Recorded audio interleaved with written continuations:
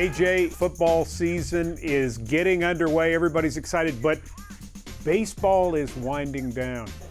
Almost playoff time. Now, people know about you, not only a great football player growing up, a 19th round draft pick of the Padres, super outfielder growing up. When the playoffs start to get here, do you ever miss baseball at all? That's a good question because, to be honest, a lot of people know I play baseball, but I really do not watch baseball at all, like at all.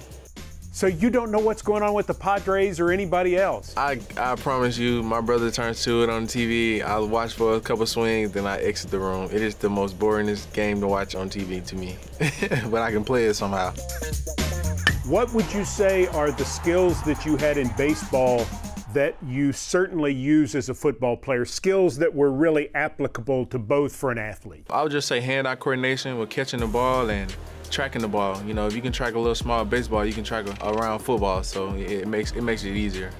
Your competitiveness, that's the thing that really jumps out. Watching you in practice, watching you in games, where does that come from? That comes from my dad, to be honest, putting me with older kids growing up. Like, he used to allow like my application saying I was older even though I was younger. So I was playing with an older age and I had to compete. And when I got to my age group, I was pretty much dominating, so. Is that maybe the biggest reason that you didn't have a fear or an apprehension last year as a rookie and that you certainly don't show it now? I've never been the type of been scared. I kind of got that out when I was in middle school. That's the last time I've been scared to play football, when I was in middle school, so. As you come through your rookie year and you're now into year 2, what's the biggest thing you've learned, the most important thing you've learned? I would definitely say just being a pro all the time. All the time, you know, it's not a switch. It's not a day you can come in and you want to work hard someday. It's an everyday thing, and you always got to try to be a student of the game and try to learn something new every day and try to improve, because that's what it's about in this league. What do you want to be as an NFL player?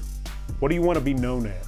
When somebody talks about me, bring my name up, I just want them to speak good things and say like he come to work every day. He lead by example, you know, and he's a great teammate. He's a great person. So.